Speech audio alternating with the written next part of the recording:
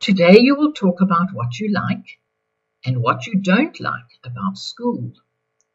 Then you will write a short paragraph of 6 sentences about what you have just said about school, what you like and what you don't like about school. Activity 1.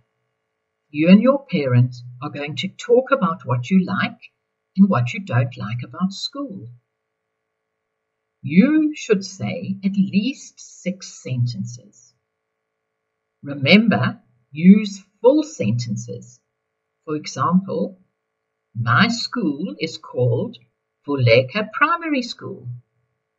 I like seeing my friends in the classroom. These are full sentences. Activity 2. Write a paragraph of 6 sentences about what you like and what you don't like about school. Give your paragraph a title and remember to use capital letters and full stops.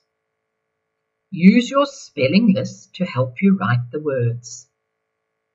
Your parent will help you to correct any spelling mistakes. Once you have written your paragraph, read the paragraph to your parent. For more fun, write a list of the words that you spelt incorrectly with the correct spelling so that you can use them when you write in future. Go to www.toenable.org for more fun activities.